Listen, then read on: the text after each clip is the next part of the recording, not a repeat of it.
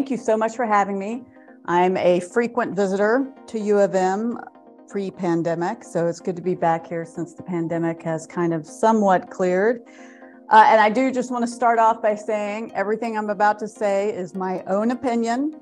I'm not representing the federal government. I'm not representing George Mason.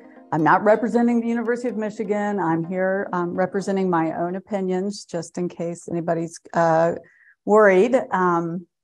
Okay, so, good.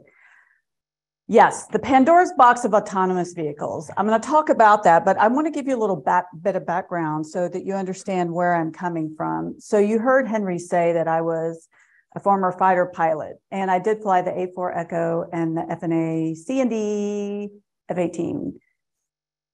Those two aircraft mean I'm kind of old, but they also mean, if you can see inside this cockpit, that's pretty cool, isn't it? Oh yeah, I'm the worst driver. I have to tell you, spending a year at NHTSA made me a much better driver. I'm actually taking the bus a lot more because people are not wearing their seatbelts. I mean, it's crazy to know how many people are not wearing their seatbelts out there. So yeah, single person, single seat means I think I can do everything myself. It's a problem. It's why I'm still single. Okay. Now, so I translated that experience into becoming a professor. That's a whole nother discussion I can have some other time. But I spent the bulk of my initial years as an academic working on autonomous aviation systems. Not surprising, you know, I'm an aviator. I was one of the first people to kind of get what was happening with unmanned aerial vehicles, drones. You know, if you want to see some funny videos on YouTube, you can see me with Jon Stewart on The Daily Show because, you know, and he's trying to go for me. And, you know, I was trying to, on that show, I was trying to explain to people how drones were coming. And indeed, that came true. So at that time, though, right after I was on The Daily Show, Jeff Bezos made an announcement that he was going to basically commercialize Prime Air. And, you know, when you're a professor who's doing research and your research is commercialized, it is no longer research, right? So I knew I had to get a new field to really sink my teeth into.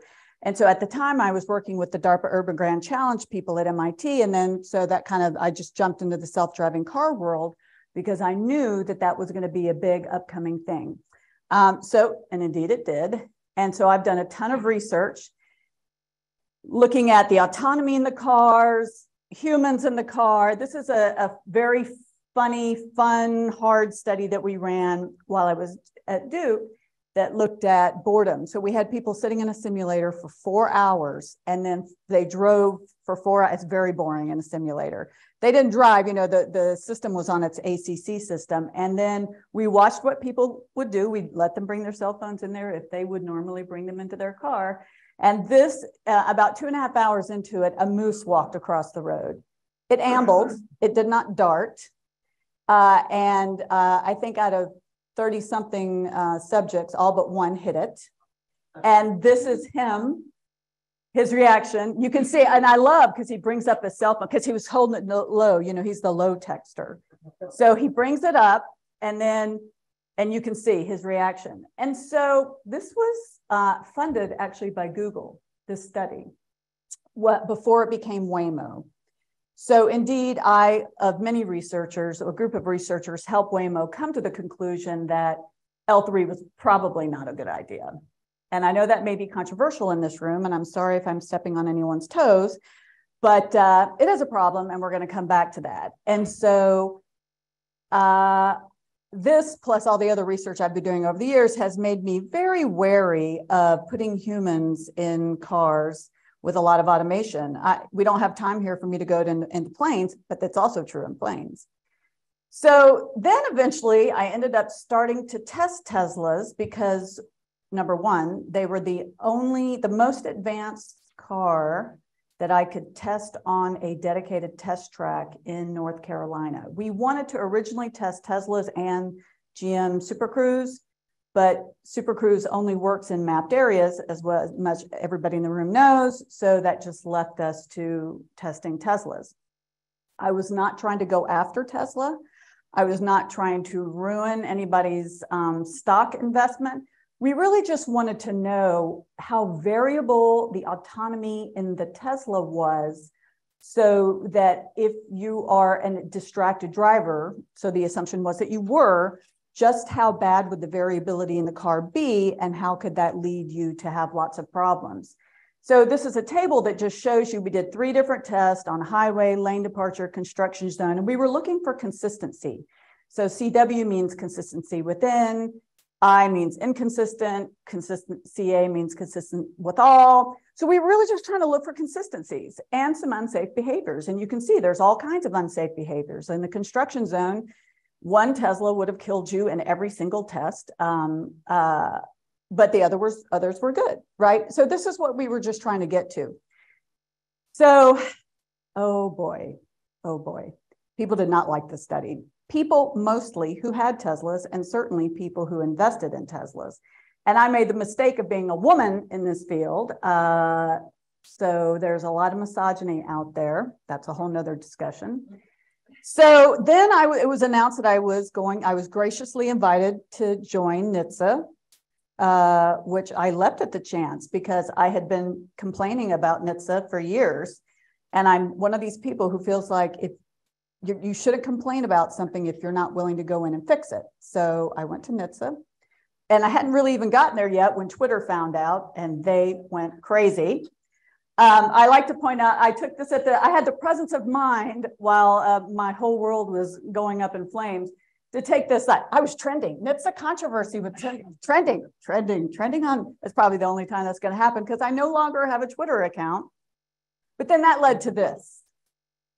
You're laughing now, and this was serious. This was someone willing to threaten to kill me and my family because of that table that I just showed you. That all it showed you was the consistency of 3 cars in various test track scenarios. And, you know, I know that this room today, being in Michigan, I mean, this is very near and dear to your hearts. You know, this is something that's, you know, people are killing other people needlessly in your backyard. And this is what I have to contend with. And it's amazing that I had to have a security discussion with George Mason because we're concerned about what is my talk today, which is open to the public, who is that going to incite, and what is that going to do in my life? And it's just amazing that I find myself here telling you what I have been saying all along in my autonomy research. But that's the world we live in. And some of you might be asking, why are you doing this? Like, is it really that important? Is it really that important to get out there and start poking the bear and making everyone on the planet, trust me, everyone hates me today. All manufacturers, NHTSA, my 15-year-old daughter, everyone hates me, okay? I'm good with that. I don't mind being the bad cop because I do think that we're at the most important time in history since we figured out brake lights and headlights. I think that we are in the scariest time in transportation with autonomy and technology. I think we're making some big mistakes. And I'm coming here to give this talk, really not to be paternalistic and not to nag, except to tell you, look, I've been a researcher for many years. I graciously spent a year with NHTSA. There's some things that I've seen and some bigger thoughts I've been having, and I've actually changed my opinion, having worked with the government now. And now I'm sharing with you what I, Missy Cummings, think, and maybe giving you some tips about how to think about the world. And I'm going to do that through a framework that I put together many years ago, actually in aviation. I put together this skill, rule, knowledge, and expert-based behavior framework when I was in the aviation world to help people think about how do we balance the human and the machine? You know, when should the computer be taking control and when should the human be taking control? And so any agent, autonomous agent, whether we're talking about a human or an autonomous computer agent, has to go through these 4 stages of reasoning when they're working in a non-deterministic world, which is the world we live in. So you go through skill-based reasoning, and in terms of driving, what that means is, look, when you first learn how to drive, and I'm doing this right now with my 15-and-a-half-year-old, oh my God, it is so scary. I really wish driverless cars were on the road today because I am not being a very good teacher to my daughter. she having to learn to stay between the lines of the road, and it's ping pong, right? And I get a little motion sickness. I've never done that before because, she's trying to learn to stay between the lines. But, after a couple of times of driving, she's got it, right? But her sensors had to learn to acclimate to that information. And once she got it, she went on automatic. Now she has time to think about the stop sign. So I see that octagon, and what do I do when I see that octagon? So I have to go through a set of rules in my head, which is exactly what autonomous vehicles do as well. Okay, now she's learning the rules. We're not quite there yet. She doesn't have her learner's permit yet because they only get 3 chances to pass in Virginia. So she's taking it seriously. So once she has figured that out, it frees up more cognitive resources to start doing judgment under uncertainty, which is knowledge-based reasoning. And in this case here, I show a partially obscured stop sign. It's in England. That's why it's facing that way. But you know what that is. Any human who's driving or even with their learner's permit knows that a partially obscured stop sign with branches over it is a stop sign. You don't have to see the whole sign. Turns out this has been a problem. And if you can't perceive the sign correctly, then it's hard for you to know, to measure where you are in the world, right? So we're able to, there's some uncertainty in the world with bushes. We can do it. And we'll talk a little bit later about how this seems to be a tripping point for autonomy. Last but not least, expert-based reasoning. So this intersection with all these crazy signs was a place somewhere in America. If you haven't seen it, you haven't been driving in rural America enough. I'm sure there's plenty of places in Michigan that look just like this. And somehow you got yourself in a really bad situation. And I've been there because I have a Jeep, and I think, let's go back to the single seat fighter pilot. I think that there's nowhere I can't go in my Jeep. Okay, so you find yourself in a bad situation, you got to get yourself out, you're going to have to break a rule.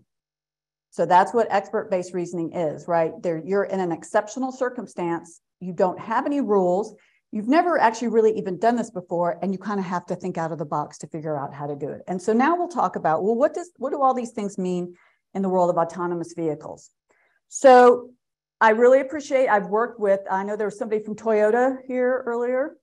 Oh, good, Toyota. So Toyota Research Institute worked with them on this. They were very gracious in letting me use these pictures. So this is TRI with MIT in Cambridge, and this picture is probably about 8 years old. So 8 years old, okay? The car will not go. The car has struggles. They eventually, a human has to take over. They go back to the lab and they have to pull the tapes and they have to figure out what happened. Why did the car freak out in this place? That is because you as a human saw one moving truck. That's it. That's what your brain said. And you didn't think any more about it. The underlying computer vision system saw a gigantic person that was about to attack, 2 trucks, a bus, a traffic sign, a fence, 4 poles, and a bunch of other things around. Now, this is a problem with labeling and the ability for autonomy to see the world as a whole integrated system, as opposed to it being bottom-up pixel driven. This is an 8-year-old picture. This is still very much a problem we're having today, a la Tesla in the Bay Bridge Tunnel. Now look, this is an 8-car pilot, phantom braking. We know it's a problem. You can just go on the NHTSA website and see all kinds of complaints. This is not big news, but it is important news. And for all you Tesla fanboys out there who are jumping on Twitter right now, so you can attack me, I'm here to tell you, it's not just a Tesla problem. All manufacturers who deal in autonomy are dealing with this problem. It is not just a Tesla ADAS problem. It is an ADAS problem in general. It is a self-driving car problem in general. How to make sure that this is not seen is actually extremely difficult. And, nobody really knows yet why this happened.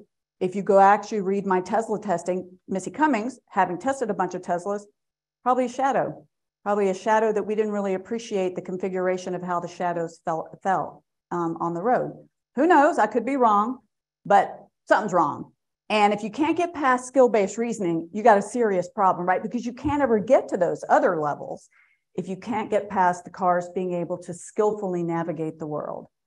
All right, Now, let me now move to Cruz, who's now going to be mad at me. This was a very well-publicized accident in California. Indeed, I've left the link here so you can go get the 2 links where I got this information and got this picture from. So the cruise vehicle was taking a left. It kind of shot, there was a gap between 2 cars, kind of shot the gap, but there was another car coming in its unprotected left. It wasn't in the right lane. It was in a taxi lane only. Or right turn lane only. And the vehicle shot the gap and then slammed on its brakes kind of right in the middle of the intersection. So we could talk a lot about, there were probably some skill-based, some vision problems going on there, but also there's some rule-based reasoning, like that car was speeding that was coming at them, such that the physics just would not have led to it being able to turn. Like, you just can't make a hard right turn like that going 40 miles an hour, right? So there were some basic physics principles that probably should have been fed into their model, which weren't. And indeed, this is what this author of this website agrees with me on this. So, you know, it was probably a bad choice, although Cruz has a different view on this. So I put their view up on that. You know, there's a lot of uncertainty. This is, you know, rule-based.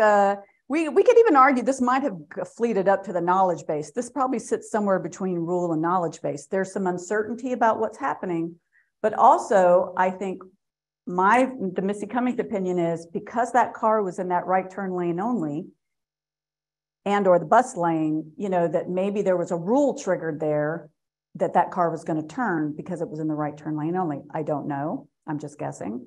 But I think we have to understand that, you know, humans break the rules all the time. Maybe illegally, maybe they shouldn't, but they do, right?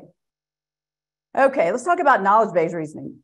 Oh boy, San Francisco is they're at their wits' end with Cruz, right?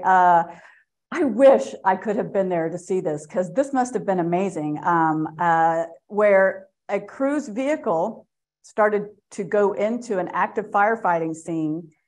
And the firefighter broke the window out, presumably to be able to talk to the remote operator to get the car to get out of there. I just don't even know, like, how, you know, I mean, what chaos that must have been. And so I think that this is, you know, this is, when we talk about knowledge-based reasoning, I mean, there was a lot of uncertainty. The car got itself in a situation and the car couldn't figure it out, right? So the car failed at its knowledge-based reasoning, but then this also was a problem, expert-based reasoning. I think this is another problem that Cruz has now, and it's going to be a problem that all manufacturers have in the future, is remote operations, right? How do we effectively set up remote operations to be able to attend to this? Self-driving cars are going to get stuck. They are going to get confused. And how do we set up a remote ops center that can respond rapidly, quickly, correctly? How do you know when you should notify a human in the remote ops center to take over? I still think these are completely new ideas to most companies. You know, it's a little bit of air traffic control for self-driving cars. And Cruz, if you're listening, I'm not picking on you. It's the same for Tesla. Cruise and Tesla are the furthest companies ahead. They're the furthest companies out there putting more cars on the road with these advanced forms of automation. By that strict, you know, frequency nature, they are probably going to be the ones that have the most trouble. So,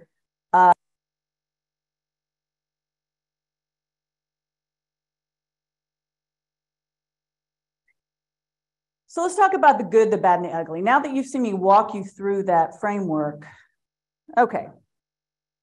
The good, even though I just complained a lot about Cruz, I am in awe of Cruz and of Waymo and of all the other car companies out there who have not had any major crashes. They haven't killed anybody since the Uber issue. So I am very amazed. As a person who works in this world and sees problems every day, I think the self-driving community has done a very good job of policing themselves. I think once the Uber accident happened, the death of Elaine Hertzberg, I think they all got serious and said, oh yeah, we need to, as a community, come together. So for the most part, I think that they've done a pretty good job. I think that, the rising uncertainty in a world is a very, very tough problem. And you're gonna have to up your game in terms of remote operations to help solve that. They're new at that. So I think that that will get better over time. So for the most part, yeah, pretty good. The bad. Oh, by the way, just the good, the bad, the ugly reference just shows you how old I am, because there are a lot of young people out there going, what is she talking about? Come on, Clint Eastwood. He's one of my favorites. Okay. Bad. Here's some bad things that, as a researcher and also having been at NHTSA for a while, here's some bad problems that I see. I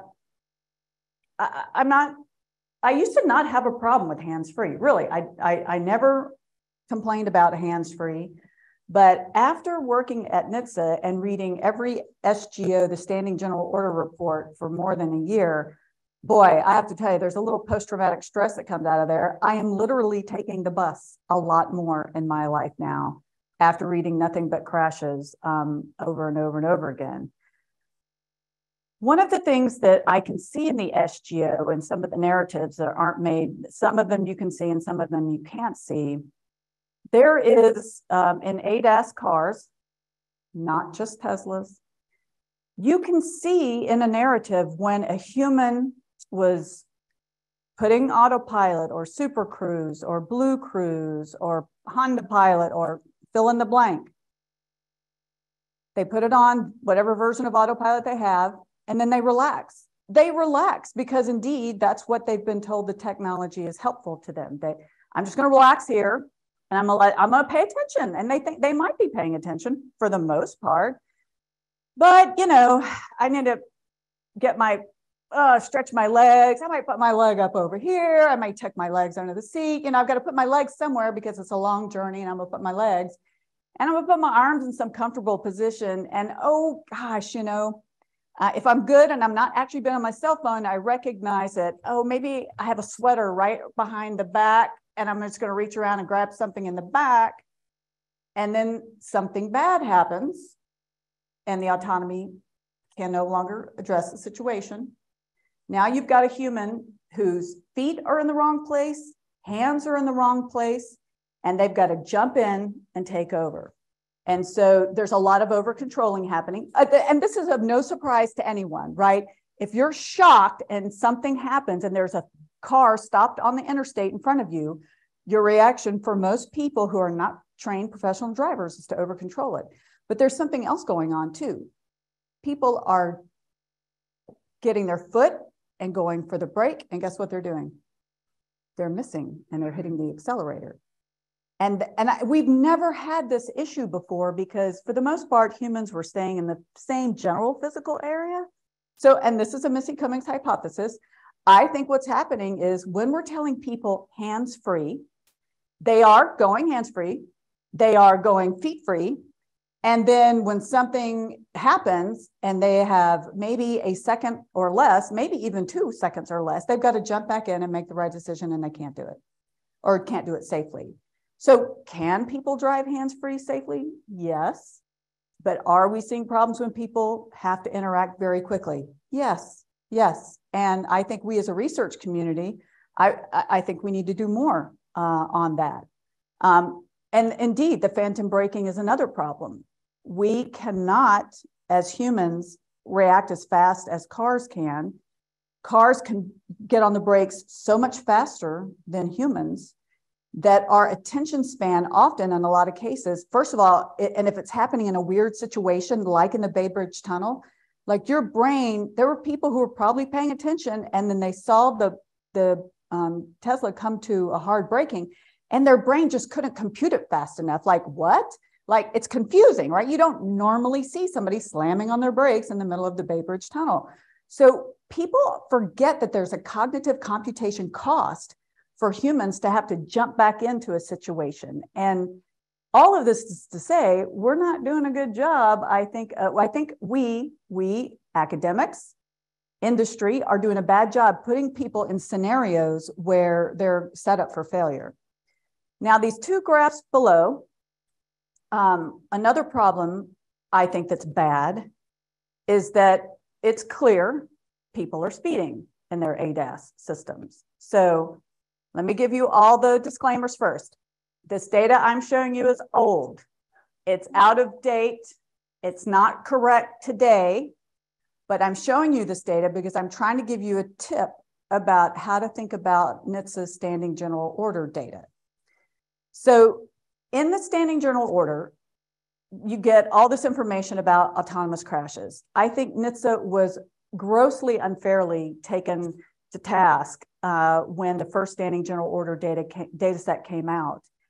You know, people were just over the moon about, or not over the moon, they were very pointedly blaming Tesla for not being able to answer, NHTSA for not being able to answer the question, who's a better driver, humans versus autonomy?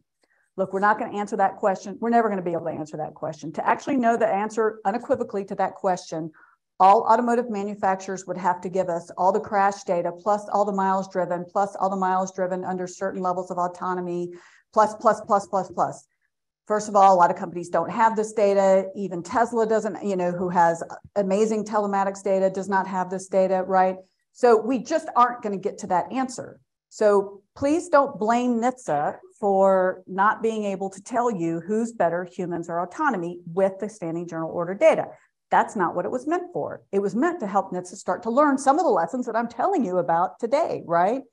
But there is one thing that you can do with this data. It is a crash data set. So it's a data set, got counts of crashes. And one of the things that you can see inside there is who's speeding and who's not speeding. And when they had an accident, were they speeding? NHTSA also has, through the federal highway data, they actually have crash data that looks similar. So you can start to compare one crash data set to another to understand if there was a crash, then what are some of the other implications? So that is your tip for today, you researchers out there that want to use the SGO. Use it as a crash data set because you can get answers like this. So this graph that you see on the left, it is basically showing you at a high level, if you're speeding 5 miles or more over the speed limit, who's getting into more crashes? People with ADAS or people not with ADAS? So, I mean, you know, in the Sesame Street world, I don't need to give you statistical significance for these two graphs. One's around 14%, one's around 44%.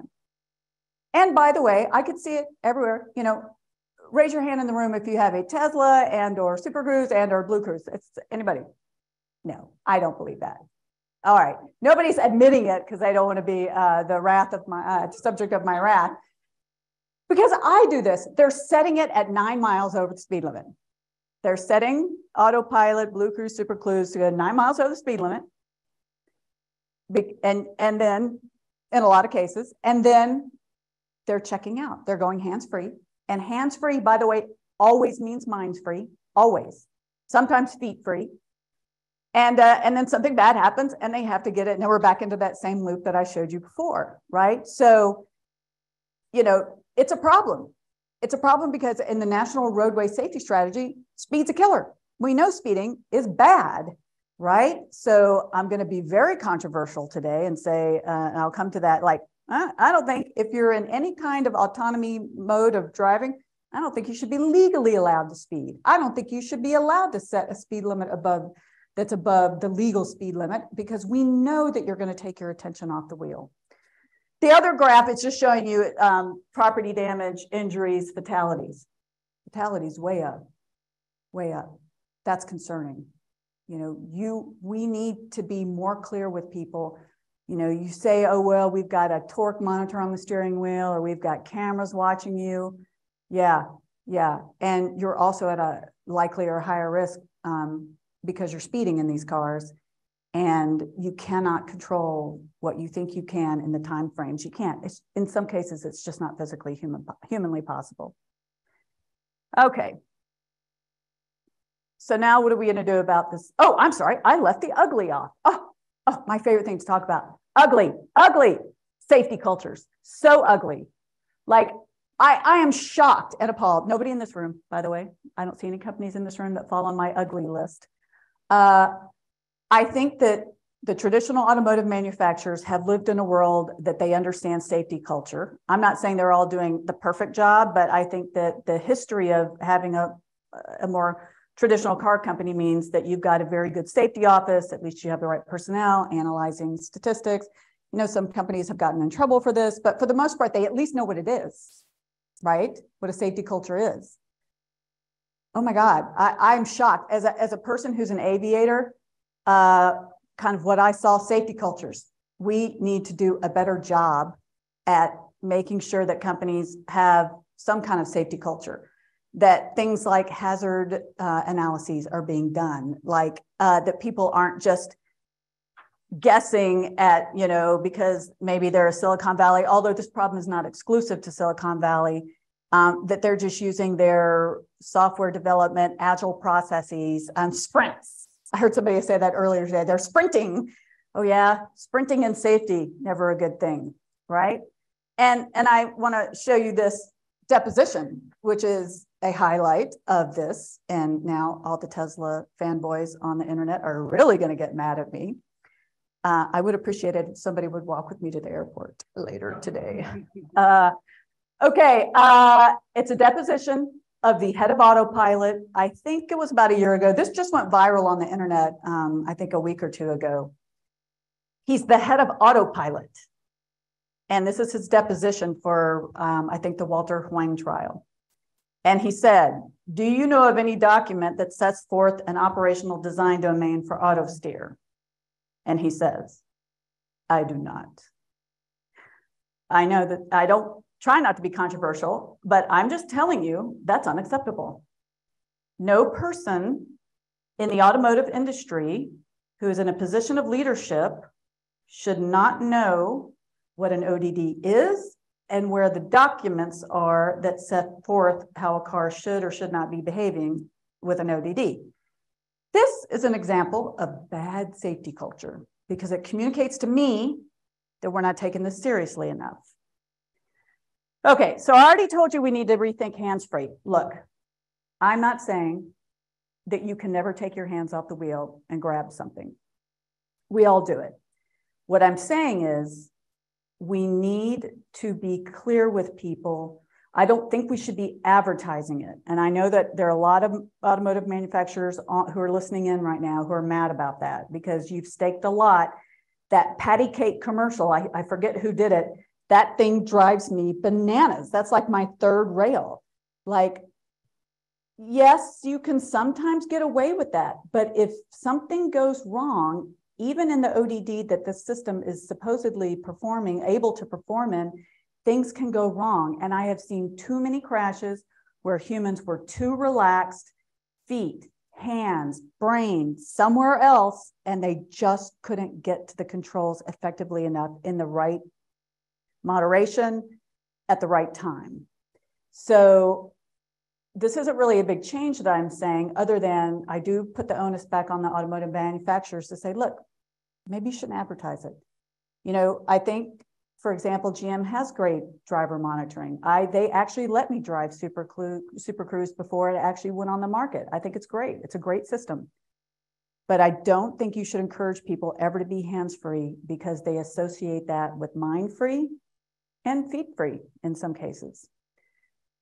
I also think that, again, Missy Cummings' opinion, AVs should only operate legally in the ODDs in which they've been formally self-certified to operate. If you're only been certified, if you're self-certifying to say, and you put it in your owner's manual that you say you should never use this automated driving system anywhere else but the highway, then that is an easy one line of code that can make that happen. You should not let people use it in ODDs where it is not formally self-certified. And legally, I think that we should put speed limiters on. And by the way, now everybody else on the planet is mad at me because nobody wants their speed limited. But if you're going to turn over control to the car, I think you should. I think you should not be allowed to speed. I'm trying to save your life up here. I am maybe putting my own life at risk to try to tell you, you've got to think about what we're doing. And you've got to understand that the human is a critical component in this system, and they're not as heroic as you think that they might be. I also don't think beta software testing should ever be allowed in operational safety critical systems. Your drivers are not your test drivers, period. We pay a lot of test drivers a lot of money. They have a lot of experience. They know what they're doing. Having your subjects, your drivers be your test. This isn't your iPhone.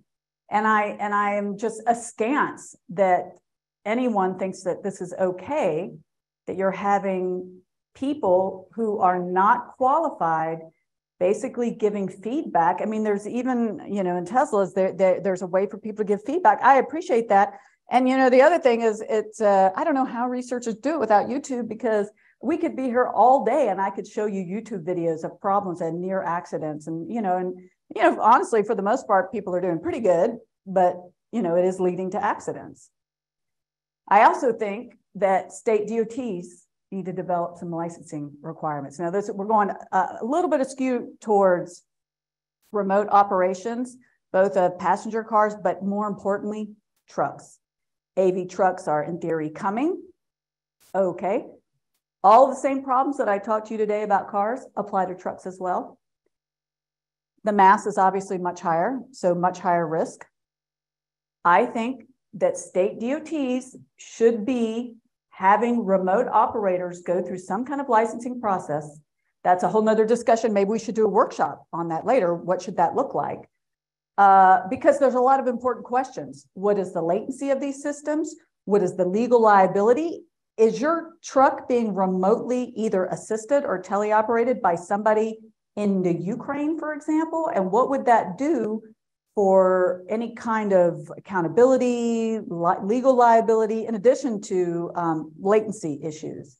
So I think that there's a lot to be said, Oh, by the way, and you should have licensed drivers, like commercially licensed drivers who are remotely assisting them, even if they're not driving, because they need that corporate knowledge of what is going on in the system. And it's unbelievable. As a college professor, I see this every day, how few people have their licenses now. So I have seen self-driving car companies with people coding the cars with no driver's license. Probably not a good idea. And last but not least, on this slide anyway, what about the recall process? There are a lot of people who complain to NHTSA about NHTSA that it's not fair that when they have an over-the-air software update, that's not the same as a regular recall. I see both sides of the argument. NHTSA needs to have a recall process. And, it's a very well-established recall process that's worked for a long time. Industry doesn't like the recall process. And so there's a couple things going on here. First of all, I do agree that software is a new deal. The recall process, as we know it now, was made for hardware systems. Tires that failed, tie rods that fail, right? Okay, so we need to understand that, okay, it was designed for more classic hardware, but now we need to go to software. So I know NHTSA is thinking about it because I was in some of those meetings. So I know they're trying to get their arms around it, but I challenge anyone in this room to come up with a plan to how to do this effectively and to ensure accountability without actually completely changing the entire regulatory structure. So I know that I agree that there should be a different kind of recall for over-the-air updates, but I also think people need to be patient and recognize that, Rome wasn't built in a day, and so we need to try to figure out together. Don't just point the finger at NHTSA and say it's your problem. I encourage everyone, especially in this room, come on, let's work together. Let's try to get together with some thinking, some group thinking about what would a good way to do that be, and how would we ensure, for example, you know, that if a software update does go in and it touches a safety critical system, how are we going to guarantee that that's not going to cause new problems, right? So I don't have an answer to that right now. That's kind of one of the reasons I'm here, is I want us to think about this as a group of thought leaders in this room. This is a good kind of problem for us to solve. And last but not least, as a mom of a teenager, I have to tell you, like, I see, especially the Silicon Valley companies, their relationship with NHTSA is like very similar that I have with my teenager.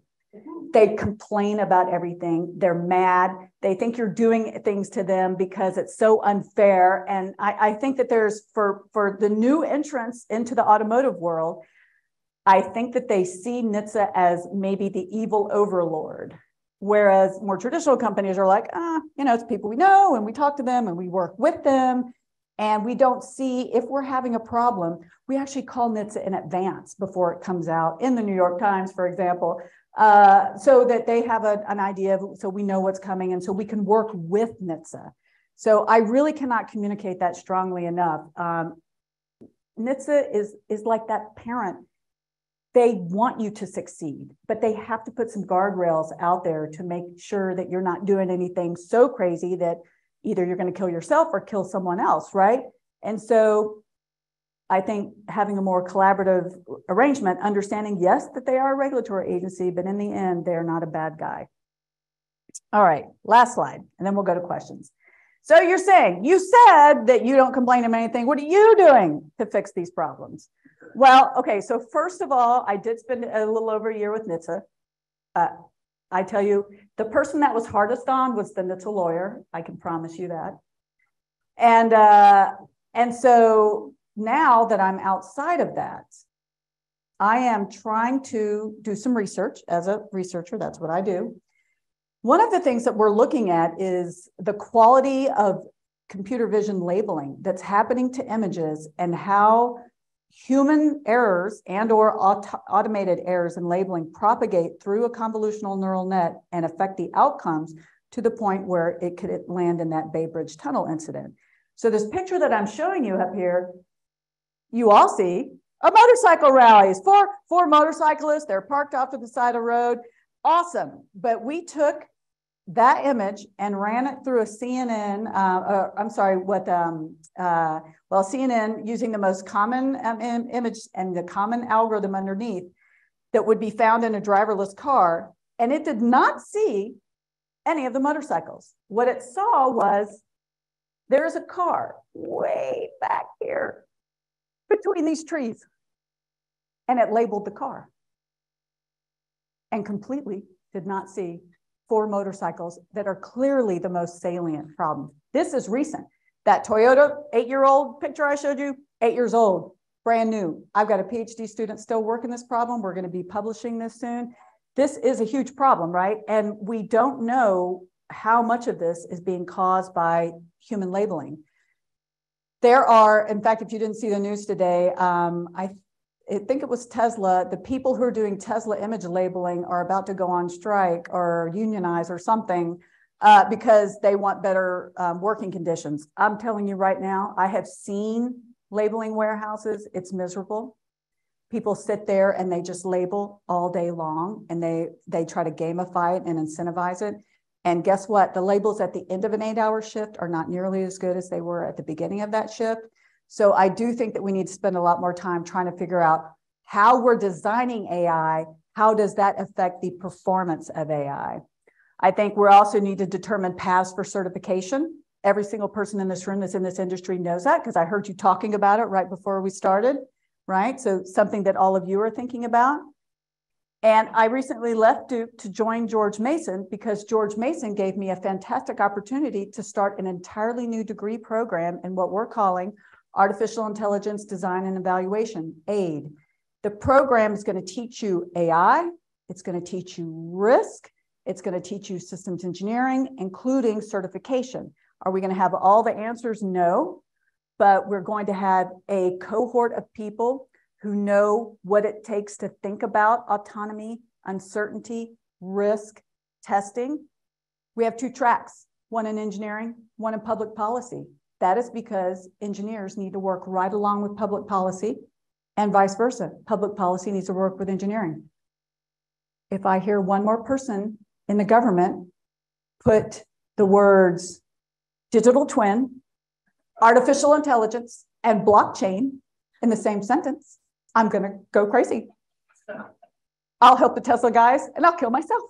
Because like, I can't take it. Like, I mean, don't do that to, yeah, I'm just, everybody listening. That is an intelligence test. That means you don't know what you're talking about, right? And so what I'm trying to do is create a workforce that doesn't do that, that even if you're not an expert in the field, you don't need to be a neural net Jan LeCun genius to be able to understand what is happening in these systems and how to regulate and test and identify systems that are or are not going to work with your system. All right, with that, I know there's so many questions. Who can tell me? I meant to bring something to give us a prize. Who can tell me what book this is from? The Sneetches. Don't be a Sneetch. Don't get the, that's right, the Sneetches. And you're young, so I'm really impressed that you know that. For sure. Oh, okay. All right, yeah. All right, he's got the kid handicap. That would have been more impressed if you had been a single, no dad kid. Okay. All right, so Henry, should I take questions here in this room first? Do you want to do that first? Yeah, we can take that from here. Sure. I have at least 20 questions online, but I'll give the priority to the people who. I'm going to start on this side and work on the other stuff. Okay. Thank you, Missy. That was great. Quick question. About 3 or 4 years ago, NIST started a series, what was supposed to be a series of conferences with our operations. I participated in the first one. I don't remember there ever being a second or third or fourth. But one critical question, or at least seemed like maybe it wasn't even a question anymore at the end of the conference, is there actually an acceptable latency at all for teleoperations? As some participants emphasize, it can only take a half a second for a kid to step off a curve. So scene goes back to, you said Ukraine or Belarus or whatever, no kid in the scene, move the car forward. By the time that message gets back, even at the speed of light, it gets hit by the car. I don't know that there's an acceptable use of teleoperation in that case, other than in some fairly unique environments where it's like not possible for there's fencing, barbed wire, whatever. No one can appear out of nowhere, you know, NASCAR tracks. I don't know, but just like your input on that. You know, you mentioned teleoperation several times. After participating in that first NIST event, I'm hard pressed to see how it really helps here, except in very extreme, like you said, car breaks down in the middle of the road. How the heck do we get it off?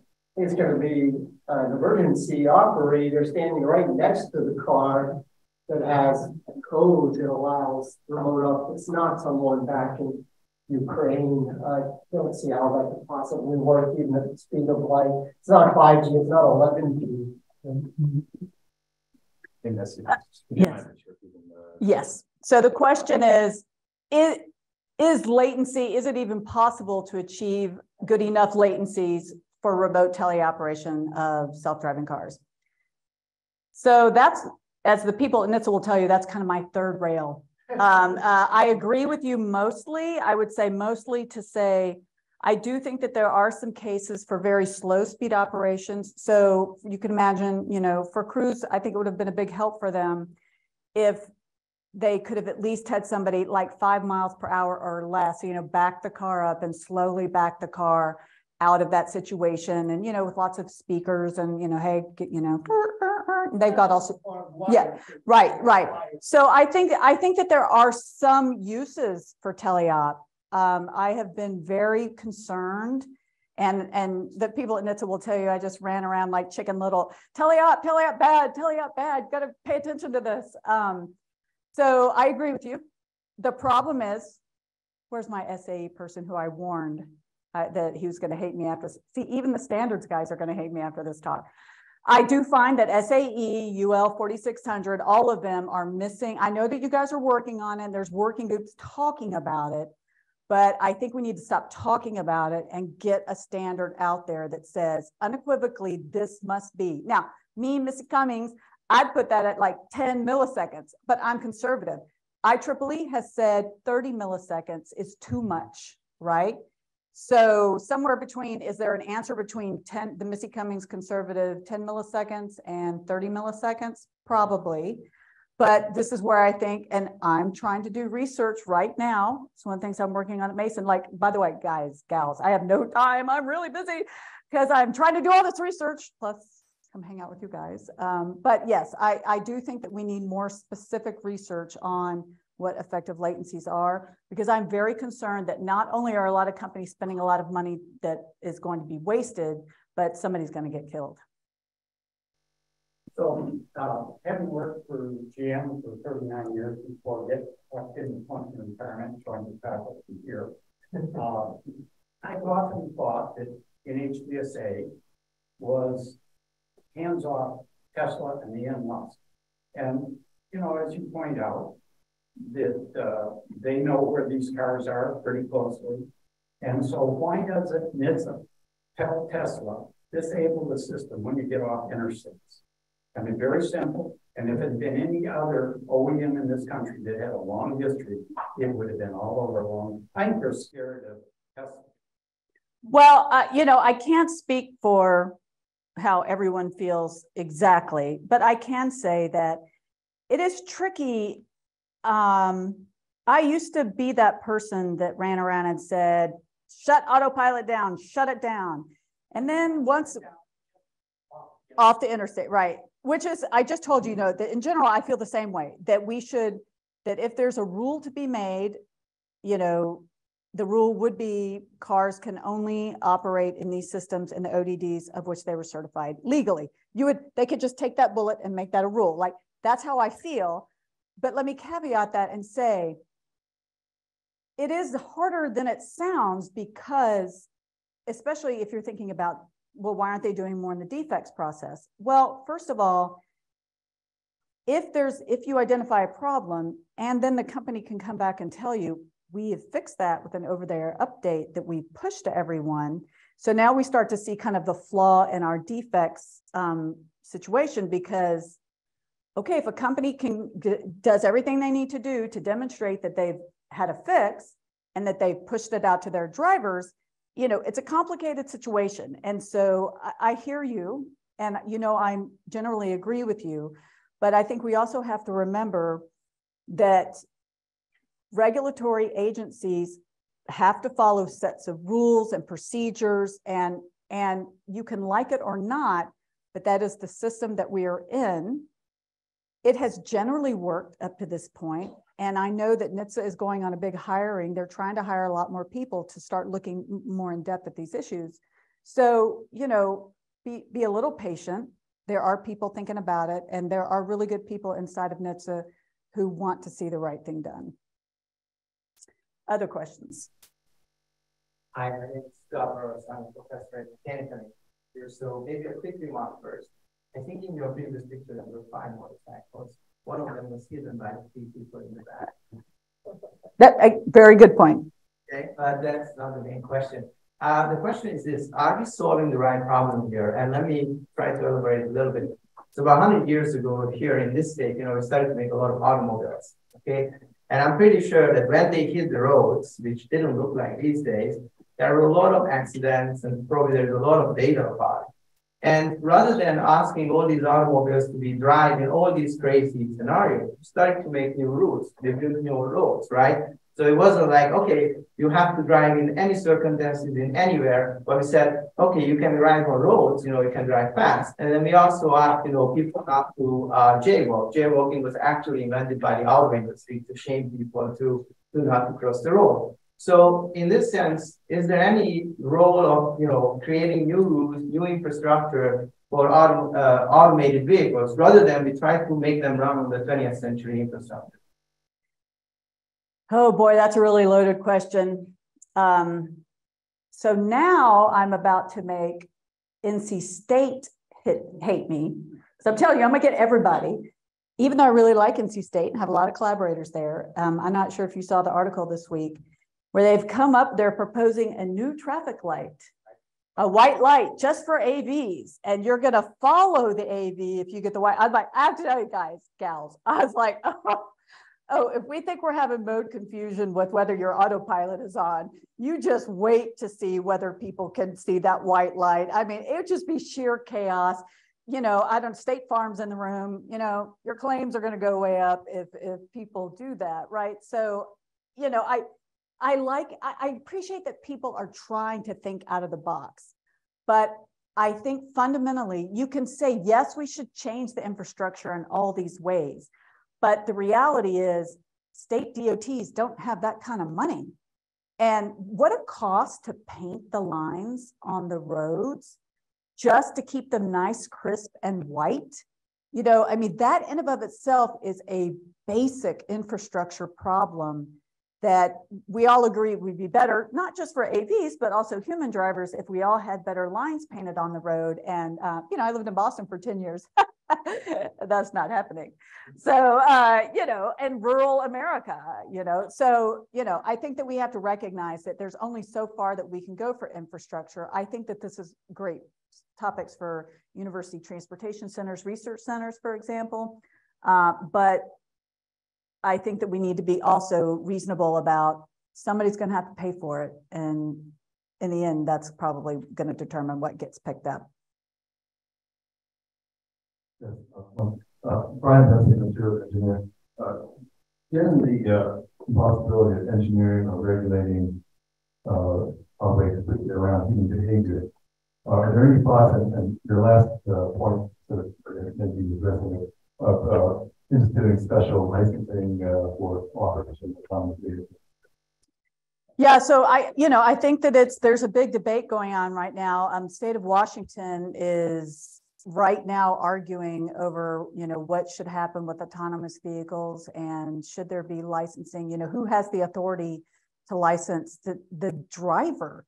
And this is actually interesting because it is a state versus federal argument as well. Like, does NHTSA rule the technology that's the driver because it's the tech on the car, or does the state can they impose a license on a quote unquote driver of a car? That has not been tested in a court. I suspect it might be. You know, so I think that there is that question about who's licensing the quote unquote autonomous driver, not solved. There's also, should we license people who are in remote operations? And we already talked about teleop. For sure, if we are going to do teleop, I'm so confident. I'm such an arrogant person. I am confident that every remote teleop driving test would fail. Just because I've never seen it at speed, like anything more than 5-10 miles an hour. But I think we also need that license for remote assistance. So there's another thing, like, you know, and Einride has this, there's a, you know, they're going to have people assisting. Okay, I think that's great. But I think those people should also be licensed because they need to know all the rules of the road for the particular domain that they're working in. Yeah, I'm going to take the liberty of ask some questions from online. I have 21 questions online, so I gave a lot of priority to the audience here. But we are 3 minutes over the time. But let me just start with the first question. The argument is the question is the speed is the argument is speed is not a killer. Bad drivers are. And this question refers to German Autobahn has a ratio of 3.9 deaths per 100,000 people. Well, American ratio is 12.4 for 100,000. And they also give the web page in terms of that. So how do you? Yeah, no, I think it's a great question. Look, there are cultural differences. There just are. And we are one of the worst nations in the world. This is objective in terms of achieving Vision Zero, you know, 0 deaths on the roadways. You know, at the risk of making every other, if I haven't already made somebody mad to hate me, I can say everybody else will hate me. Look, we just have a driving culture problem. And it goes to the infrastructure. You know, you always see, like, I almost got physically ran over the other day as a pedestrian by a gigantic truck. They didn't see me in front of the truck. I'm 5'4". Like, you can't, I'm an adult. So, you know, I think that we have some issues. Deeply psychological, maybe. I just turned to Twitter, about our love of cars and who should have to say about us. And I think it's all of these cultural issues that play into that. So yes, do I think that other countries can operate by a different set of rules? Yes, except I would say that even the Europeans, where they have very safe, much safer numbers than we do, they have type certification for their autonomous vehicles. You have to be approved before you put your car on the road. So type certification is another one, man. You raise that to pretty much anybody in the automotive industry. And again, I might have to be escorted out the room because it'll make some people so mad to bring up type certification. But you cannot deny that in countries with type certification, they have a lot fewer problems. Maybe I'll ask the last question, which will be less controversial. So the question is, you presented a last argument outlining the issues with the autonomous cars, and we all welcome the embracing of aerospace approach to the new word. There's growing momentum with autonomous urban air vehicles. What are your thoughts on that? Wow, that is a great question to end on, because I should just tell you to clear your schedules and we'll just stay here for the rest of the afternoon to talk about autonomous, the eVTOL aircraft. I've sat on many boards and helped out on many projects, written several papers on this topic. So I personally, love the idea of the Jetsons, which is kind of the inspiration behind this. So as a research topic, and we're spending NASA development money, like, I'm 100% in support of all of that. But I am also here to tell you, I just cannot imagine what that human interaction was going to look like in that cockpit, right?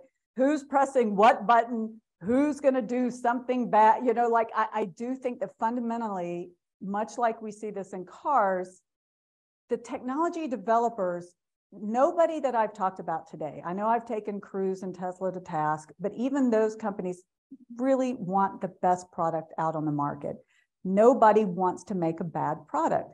What happens is humans come in when they can, and they, especially Americans, so we've already, they introduce some problems that you may not have thought you were going to have or that you were going to be able to control.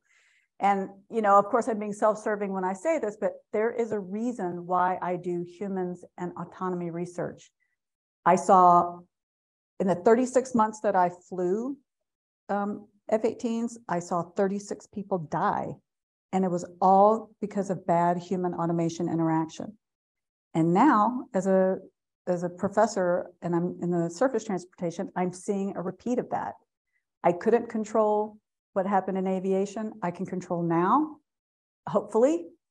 And then I'm hoping that the lessons that NHTSA and the rest of the government and Department of Transportation, I hope that they learn from everything that's happening so that we can set up a framework so that we don't have the same problem in air taxis. But if we don't do something, we will. Thank you so much. That's all I have.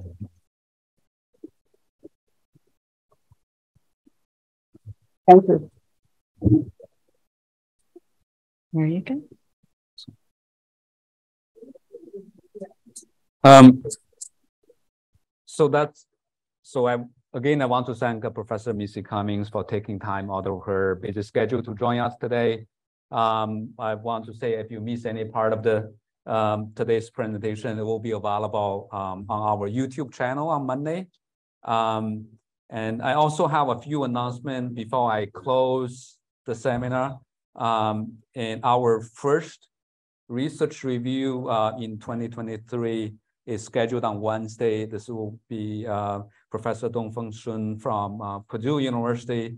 will highlight his project focusing on optimizing ride sharing with advanced air mobility.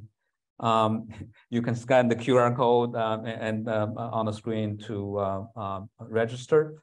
Also, I want to share with you that as part of the 2023 CCAT Global Symposium, I think I have that. Yeah, okay. So it will be on April 5th and 4th, and there will be a panel on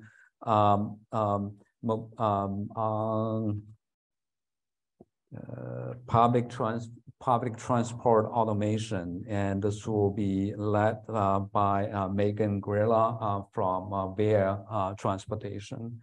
And again, if you want to attend the symposium, please sign up for our mailing list or register online. And we still have an early bird registration rate, and you can also register through the chat box if you register online, if you are online from the Zoom. And that's all I have. Thank you everyone for joining us today. I hope that you have a great rest of the day. Thank you.